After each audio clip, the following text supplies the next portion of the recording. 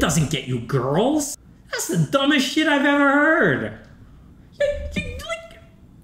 People who think that have zero luck with girls. You know what gets you girls, man? Talking to fucking girls. It's really not harder than that. No, money doesn't get you girls anywhere. This is the dumbest myth. You know who promotes this? Like club promoters.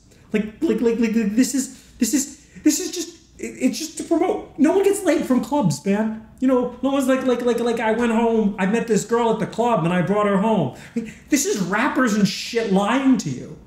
You know? And it's like, oh yeah, the club is just a way to scam men out of money. Like, oh my God, all right. I wasn't expecting ranting.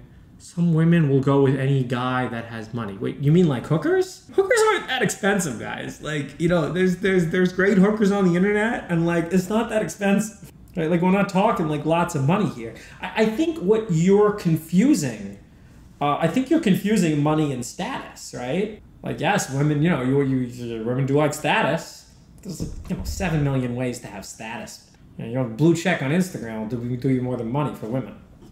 Yeah, no, oh my God, incels. Well, are you allowed to talk about incels? Like, incels are the most self-loathing little fucks. That's just what, you know, back in the day, 10 years ago, like, a pickup used to be this like great thing. Like, it was like this thing. It's like, yo, how do you get laid, man? And like, it turns out there's like ways to do it. And the biggest piece of advice is go out and talk to women, right? And now you have these like incels who are like, I'm this or I'm that, or women won't like me because this. No, women won't like you because you're a little bitch who stays on the internet and talks about how women don't like you.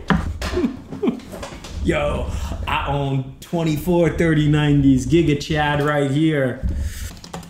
Women will never like you if you go on the internet and complain about how you can't get laid. You know, does nobody tell you guys this stuff? Yeah, fucking victimology, man. You guys want to sell, this and that, and this because I'm only 5'7" and there's guys out there who are 6'2". Shut up. You know? You know, picking up women is actually one of the, it's like, it's not rigged, and it can't really be rigged because it's very decentralized, right? There's like lots of women out there. People are like, oh, well, this and that on Tinder. Well, yeah, don't meet women on Tinder, man. Like, that's a Tinder problem. Oh, it's in, you know, it's in, oh man, you guys know it's my favorite.